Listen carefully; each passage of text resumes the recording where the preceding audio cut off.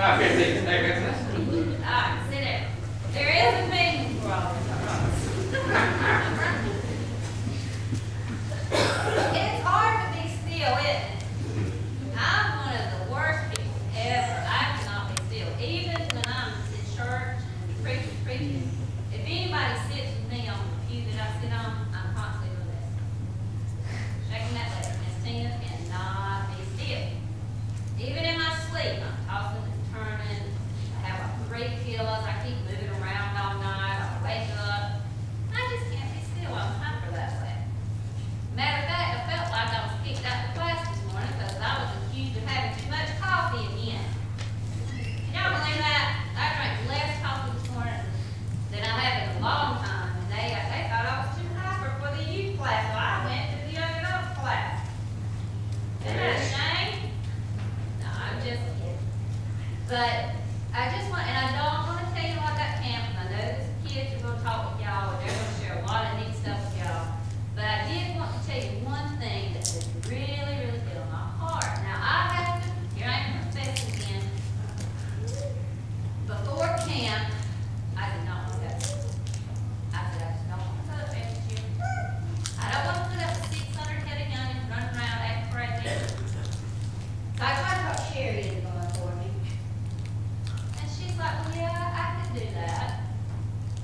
And then the closer time it got, and she's like, you sure you want me to go? You sure you're not supposed to go? Anyway, she really didn't say much more about it. It kept getting closer to time, and I thought, well, I'm going. Well, then, when we got up Monday, come to the church, I was like, I was in tears. I was like, I'm leaving home. I love home. And Miss Tina doesn't do change well, okay? When things are a little different, and I get out of my regular routine, I get real tense, and I think about, oh, what could happen, this, that, and the other. Austin and Race tell me I always think of the worst case things that could happen. And they're like, you need to be more positive than that. So, once I got up to camp, of course, I had a great week. I had just as much fun as the teenagers do, and I got to take naps this week. While they were having their free time and going to their little special classes, we actually got a chance to go to the pool and take naps, so we get to have fun too. Because grown-ups, we have our own Bible studies. We have really, really good Bible studies. It's one of my favorite parts of the day in the morning. But one of the scriptures that popped up every day, and I remembered these same scriptures popped up last year. And I thought, God really reminded me of something. He told me last year, He revealed something to me last year at camp. But you know, day in and day out, we go through this, sometimes we forget stuff or we put it in the back of our minds that we remember God taught us. Well, He brought it back to my memory. And this is the scripture I want you to remember today. In Psalms 46, verse 10, here's what He says. He says, be still and know that I am God. And that little scripture all week was so amazing to me.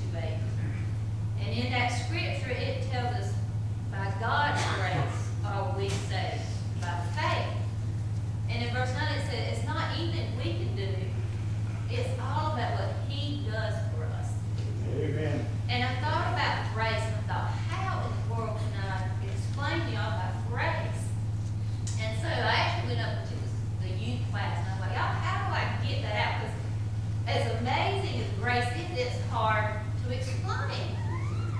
And so we were talking, and I'm sorry for taking up too much time, but for some reason this is important this morning. Go ahead, sis. But in Ephesians, I can't even find it right now. I thought I had it on more. It talks about God's grace. And it says, but unto every one of us, this is you, this is me, this is everyone, every person in the world.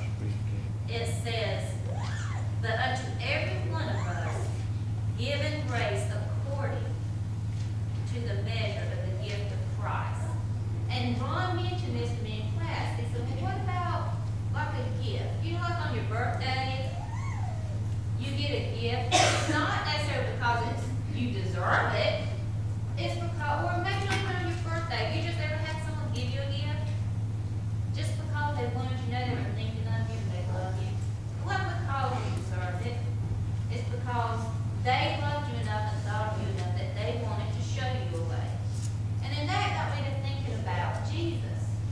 You know, when Jesus died on that cross, guys, he showed us grace. It was something we didn't deserve, but he loved us so much that he was willing to die for every sin we've ever committed or we ever will commit. Amen. And that is a gift that we could never repay back. And God knew that. And that's why he sent Jesus to sacrifice for us. And then I thought about the part of the scripture, faith. And, you know, faith, we think about, and I thought about doing this. You know, and there's a scripture, I believe it's Hebrews, I looked it up, and it's talking about things not seen. But when we see things, we believe it more, right? But faith is not about that. It's about believing and trusting in God. Even though we can't see it with our physical eyes, we're trusting. And I thought, you know what? If every one of us in here just for a moment went blind, how much easier we can see God. Now, you kids might not get that, but I'm sure you adults do. Because sometimes it takes us closing our eyes to be able to focus and to be still and to see God. And it has just been, I don't know, my head's just been going crazy. Y'all know I get tired. But I thought about another word that really meant a lot to me. And it's the word mercy. Because sometimes mercy and grace is kind of tricky to me. To me, they go together. Because of God's grace and his love, he shows us mercy. And I was thinking, now how could I explain mercy? And the only thing I can think of, Mr. Jimmy Cox is not going to like it. But I told Mr. Jimmy to get ready. Y'all see that guy over there with the sleek head?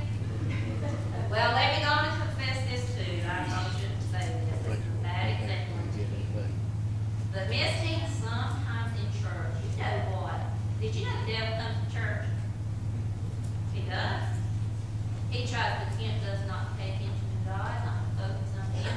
And do you know, once when I've actually more than once, the devil has come to my mind and he say, if you only have one of those little guns with the suction cups on the end, you could get Jimmy right in the back of that sleep head. That is so awful of me, isn't it? That I would think that.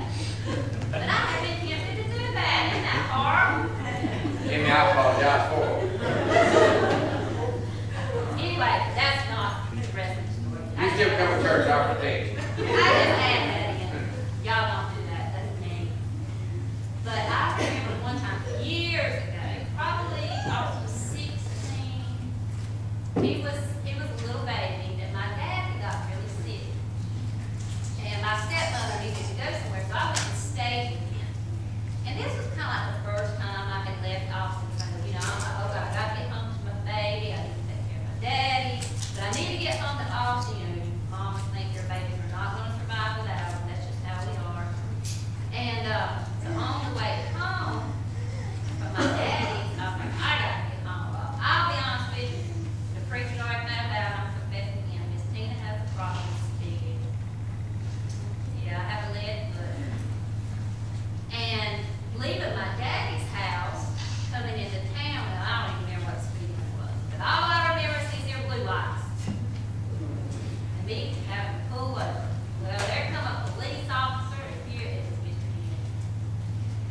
another guy.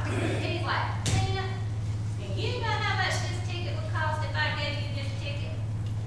$200? No, it was like $200, 4 points taken off my license. And I was like, oh, no.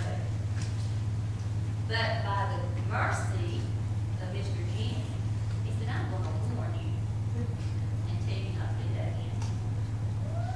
And that was because of his mercy, I was able to go without a penalty.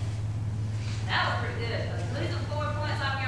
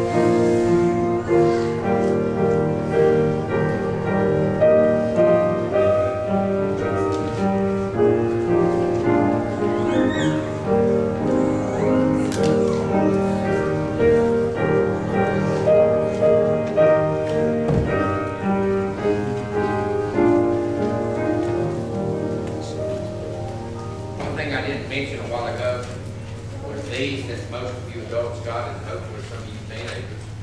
But I think once you get to a certain age, you need to start taking a hold of the plow handle, trying to keep the plow straight. I couldn't plow the first time I ever tried it straight. I tried to follow what Daddy had done, but I learned with time. But these are things right here where we get ready to be reorganized. I ask you to please your name at the top. Can hear what you feel like God is leading you to be a part of this coming year. Give it to me, or either put it in that little letter folder here going into Sonia's office, and we'll compile all the information and give it to the nominating committee. I'd like to ask you to please be a part of that, please. Now then, we're going to go into a segment of this program today. Some of you, I guess all of you got the message over the phone tree that Kenny Evans is not here today due to a mix-up in scheduling. I apologize for our portion involved in any of that. I thought he had written it down, and he thought we weren't supposed to come, and we didn't communicate throughout the year. But I knew when he left last year, he was coming the first Sunday in July this year, and I'm not trying to throw blame, but it was just told through total area. He said he didn't want to take his name out of it. I told him we would. We would just go forward with a program here of patriotism. And he's up in Tennessee today, so keep him in your prayers. Patriotism, to me, is a word that's it's never lost its meaning. I think it has some action lost in our society today. We don't think about being a patriot, a person that makes a difference in the eons of time, like what some have in the past. But you know what we're doing today will make as much difference if God allows time to stand as it did in times past. And I'll cover all that in a few minutes. And we're going to start out here with a video, and then we're going to do a pledge of allegiance to the flag of the United States of America. And then I'd like to have a few minutes of your time to speak on patriotism from the scriptures of God's Word. So that's what Jared can go down. I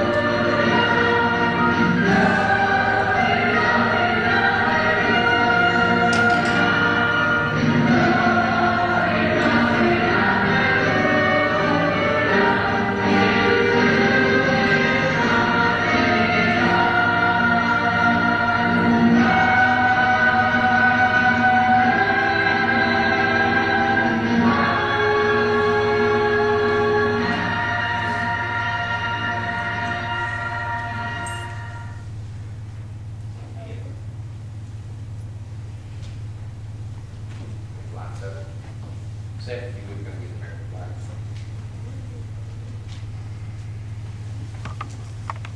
That song always brings up a certain pride to be an American. I'm asked to see the flag for us, if we'd all stand, place your hands over your heart, let us face the flag of the United States of America and pledge. I pledge allegiance to the flag of the United States of America and to the republic for which it stands, one nation, under God, indivisible, with liberty and justice for all. Let us pray. Almighty God, as we again, Lord, I want to you. Father, I thank you for allowing us to be born in America. God, if there's any in our midst today that have come to America from another country, let us all experience the same pride that our forefathers and mothers experienced when they developed this country from early stages. Lord, I realize the American Indian was true American. But God, let us pledge allegiance to this flag. Not to another flag, not to another country, not to another nation of being empowered, but to the United States of America. God, I pray that you'd help us to be proud Americans. And God, we will be willing to stand and fight for our freedom, as our forefathers and foremothers did. God, we thank you again for what you're doing here today. Help us to stand in America, be true to you, God, for you are our true deliverer. In Jesus' name we pray. Amen. You may be seated.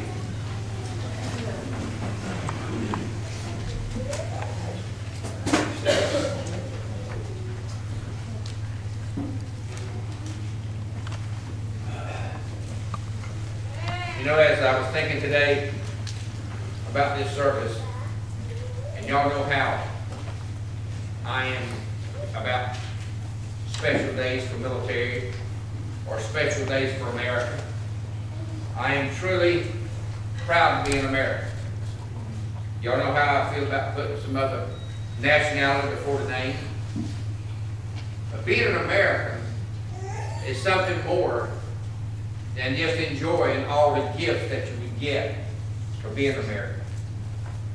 One of our great developers in our nation, back in the days of when it did the Constitution, Ben Franklin said that if we would trade freedom for security, he says he who would trade freedom for security, that is government subsidies, deserves neither.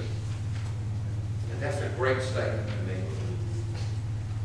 And we're living in a society today when people are standing with their hands stretched out, waiting to see what somebody will give them. Back in the day, and I'm only 65, some of you are much older than me, but if we go back to our forefathers and mothers, back into the early years of American history, everything was gained by hard work. Amen. Amen. Nothing was given to them. Many died of typhoid fever. You don't know that this day. Many died of malaria whenever times of when, especially about when they were building Panama Canal Zone, and we were allowed in the United States of America to take over that area for 99 years. We no longer have control of that yet. But our forefathers were willing to work for our freedom, to come out from under the tyranny of the English rule. And I think we've lost sight of that because it's been so many years. We could very easily slip back under the rule of another nation because we have become so used to subsidies from the government. Friends, we should feel a dependency on ourselves of earning what we need to earn in this life. And for the spiritual aspect of our life, we should have our dependency upon God. You notice this song that Brother Jared played, and this flag, it kept having Jesus in there. It kept having the Bible in there. And it talked about, to God be the glory. We need to still have that atmosphere here in the United States of America. Amen. I heard there in our prayer time this morning that right here in our county, either at J. Reuben or at Conway Law Enforcement Center, to where they have been having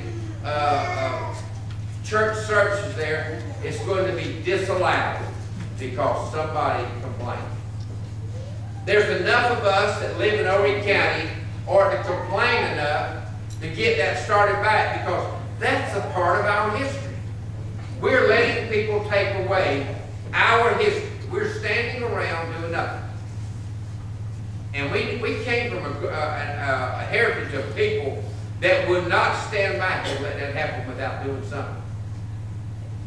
All these Supreme Courts that are judging things now and are making decisions, I'll be honest with you, they can't be godly people making the decisions that they're making. Amen.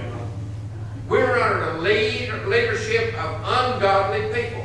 If you want to read what it's like to be under the leadership of an ungodly king, read any portions of the Old Testament for very long, and you'll find out when Israel got under the leadership of an ungodly king that everybody suffered. Amen. People died. The economy went. Nobody was able to stand. They were even in prison. Israel at one time was in prison for over 400 years. 400 years she was in prison. But what does it talk about being a patriot? I want to share with you just a few verses here, found over in 2 Timothy chapter 4. You may say that this is a direction to a young preacher. Well, it is. But I also would like to bring something out to you here and see if things make a difference. They sometimes, maybe you think what you've taught here over the last 30, 40, 50 years is not remembered. Someone shared with me this morning that this little cross was made here in this church 40 plus years ago. It's made of cardboard and eggshells glued on the front. It was made, I think it was Vacation Bible School, but it was made during a Sunday school time. Over 40 years ago. It's still being carefully kept and handled properly. During this same time of training, it's talking about a lamp. And it says, "Thy word is a lamp unto my feet." This was made also at the same time. And the young man that made this is in our midst. And he said he's never forgotten what he's been taught at Dogwood. That's what I'm talking about. What are we teaching our children to remember 40 plus years from now? Do they remember that we were committed to church? By the way, I was also told that when these things were made, that Stan had a lot of hair. I don't reckon I've been told to say that. That is proved. It's all right to like that a little bit. But seriously, if these elements right here would last 40 plus years and would be alive in the memory of a young boy, he grew into a young man, and he remembered what he was taught. He had valuable lessons that was taught to him 40 plus years ago. How important it is today that we also live an ongoing lifestyle, that it would make a difference in the lives of others 40 years from now. I hope that somebody would remember that 40 years from now, they would remember back that Seth came back from the camp, and his prayer request was, "God bless those that give their heart and life to you this week." I hope that's the kind of stuff that's to be remembered. Folks, that's the valuable stuff to be remembered. How things look at a certain date and all that. I mean, these things are all beautiful. I thank God for everything anybody does for the appearance of the house of God. But teachings that are lived make a difference. Look at what Paul said to Timothy in chapter 4, verse 1. He said, "I charge thee therefore before God and the Lord Jesus Christ, who shall judge the quick and the dead at his appearing and his kingdom, preach the word." Now you would say, wait a minute, this is just to a preacher. It's to all of us. He's saying there in the scriptures, live the word. Preach the word. Live the word. That's preaching. Living God's word is preaching. Live the Word. Do people think that you're a pretty good preacher right there in living life for Jesus? Do people even know that you're a Christian? Being a patriot, back in the day of when they signed the Constitution, did you realize those men that signed the Constitution of the United States of America were putting their lives in jeopardy? Their targets put on their back right then when they signed that Constitution back in 1776. There was a bullseye put on their back. They were a target from the British Army there, and they were a target because we were trying to get free from the bondage of Britain. Friend, we don't need to go back under the bondage of Britain or China or any other country. We need to remain Americans.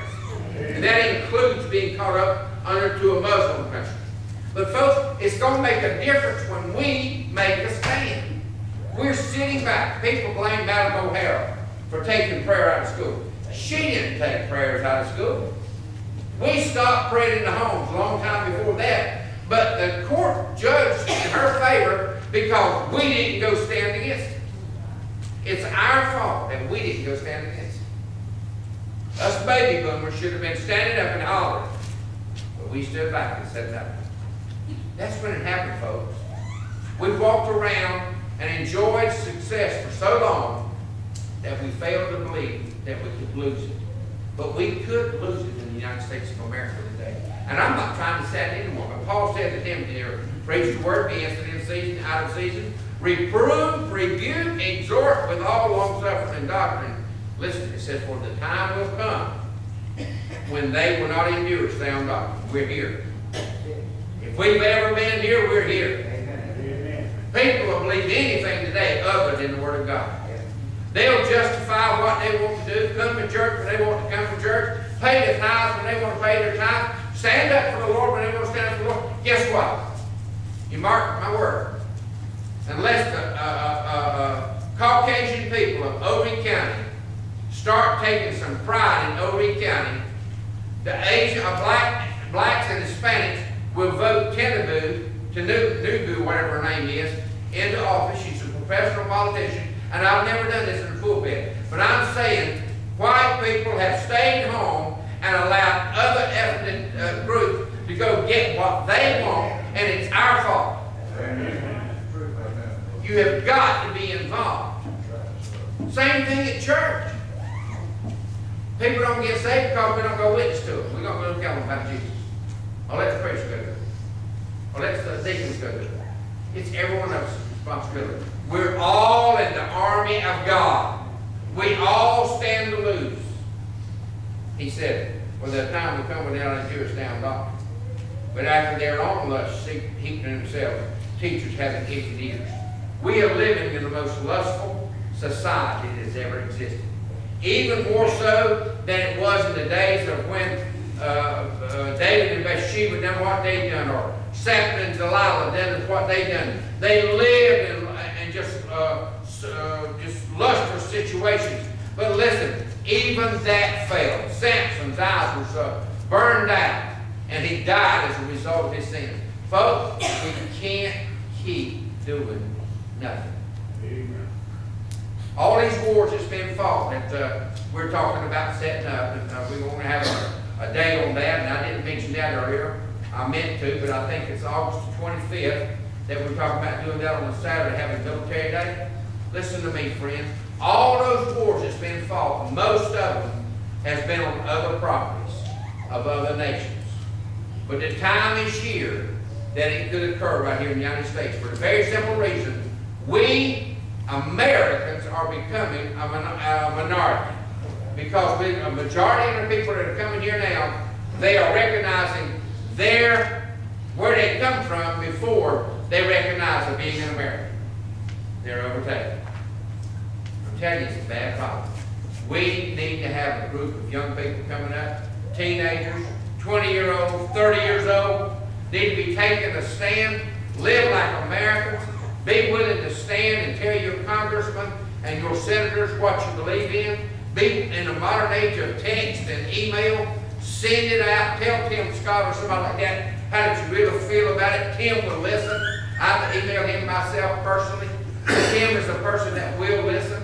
I honestly, I encourage us to get involved. Our nation is in danger. And I believe it. We've got the greatest army on the face of the earth. There's many been said because they have reduced the size of our army that nations don't fear us. Let me tell you, nations still fear the United States military. They still fear the incoming of our Marines there hitting on their shores. They fear our armies, our navies, our Air Force, our Coast Guard. They fear us because we have power, we've got technology, and most of all, we got people that care for society. We'd go fight on other shores, lose lives by the thousands, trying to deliver democracy to a people that don't want it. We defend democracy here in the United States. You'll see today, if time would stand, that you've never picked up a gun in your life. But you'll see today we'll be protecting our own areas. And it's soon to be coming. Let me read this quickly. That's just my thing. It says that they shall turn away their ears from the truth and shall be turned unto fables. Already happened. People rather believe something other than truth. But watch thou in all things, endure afflictions, do the work of an evangelist, make full proof of thy ministries. For Paul said, for I am now ready to be off, and the time of my departure is at hand. Paul said in verse 7, and I have this highlighted in my Bible. He says, I have fought a good fight. I have finished my course. I have kept the faith. Friend, I ask you today, as an American today, have you fought a good fight? Have we defended the democracy? Have we defended the freedoms that we have? They're slowly being taken away. We're not allowed there to have this anymore in the schools. We're not allowed to have that anymore in the schools. We're not allowed to have the 10 Commandments in the courthouses. We're not allowed now to have churches in the courthouse or in jailhouses there. If they ever needed to hear the Word of God, if they were incarcerated, they need the Word of God. Amen. What is it going to come to? Are they going to come to the doors of our church and say, you cannot preach the Word? They're already doing that. They're saying today, as we speak against homosexuality, that we as preachers can be treated as hate people, and they can even incarcerate us for preaching the message that homosexuality is not what God approves. That's something that man has picked up. The Bible says that it's even an abomination. But also there, he said lying is wrong. He said stealing is wrong. He said lusting is wrong. Folks, we need to preach all of God's Word. We're going to back up on the whole book. Friends, we've got to take a stand. Your children, moms and dads, you got to take a stand for your children because they're going to be devoured in this year false teaching. They're going to be devoured in thinking that living an alternative lifestyle is okay. They're going to be devoured into thinking that living together outside the bonds of wedlock is approved in the sight of God. I even heard a person arguing on TV, well, they didn't have weddings back in that day, and they didn't have courthouses, and they didn't have their legal type situation. Let me tell you, Jesus himself, his first miracle was performed at a wedding ceremony. So he must have thought pretty highly of it. Friend, don't let being an American